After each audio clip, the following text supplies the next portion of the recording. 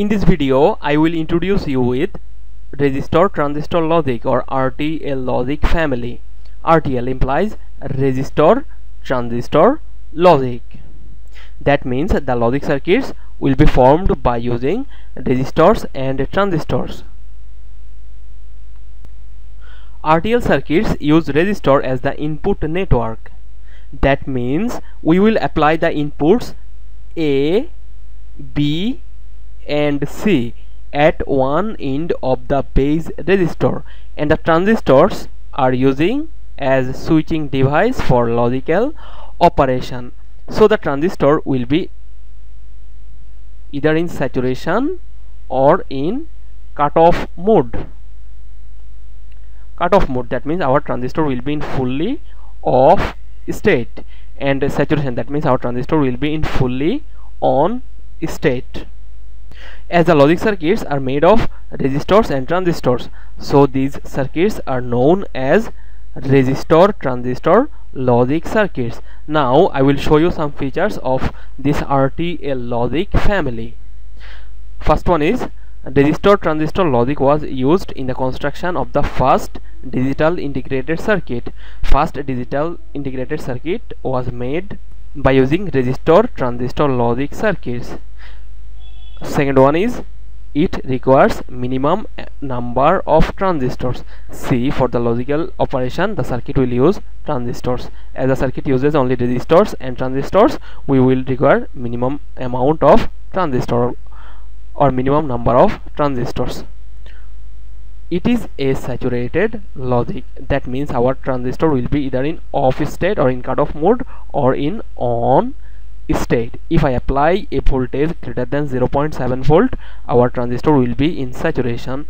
If I apply any voltage less than 0.7 volt, our transistor will be in off state or in cutoff mode. Fourth one is input variables are applied via base resistor of the transistors.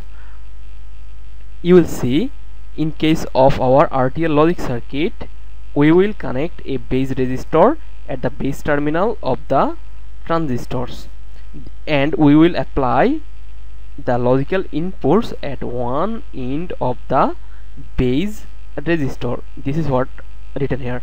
Input variables are applied via base resistor of the transistors. The values are so chosen so that the inputs would depending upon the voltage level, either cutoff or saturation of the transistor. That means we will choose the value of RB such that depending upon the logical inputs, our transistor will be either in on state or in saturation mode or in off state.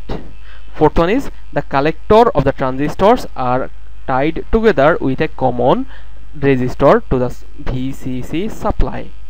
You will see, for a 2-input RTL logic circuits, we will use 2 transistors. Let's say this is a transistor and this is its collector terminal. If I have another transistor and this is its collector terminal, you will see the two collector terminals will be connected together, and we will connect this collector terminal with a collector load RC, and that RC will be connected with a power supply plus VCC, which will be approximately 5 volt. This is what written here. Sixth one is the circuit uses common emitter configuration of the transistor. A transistor has 3 types of configuration: common base, common emitter and common collector. The RTL logic circuits will use common emitter configuration of the transistor. See, for logic 0 we will apply 0.2 volt. Logic 0 is defined by 0 volt and logic 1 is defined by 1 to 3.6 volt. For logic 0 we will apply 0.2 volt, and for logic 1 we will apply 1 to 3.6 volt. And to define the voltage level, we will define logic 0 with 0.2 volt, and we will define logic 1 with 3.6 volt. So these are the features of our RTL logic families. Now there are some disadvantages of this RTL logic families. It has a large propagation delay, therefore relatively slow speed. Second one is low fan in and fan out, and fan in and fan out will be 3. Fan out is 3, that means it cannot drive more than 3 similar RTL logic gate. And low fan in, that means it cannot take more than 3 input logic at the input side of the logic gates.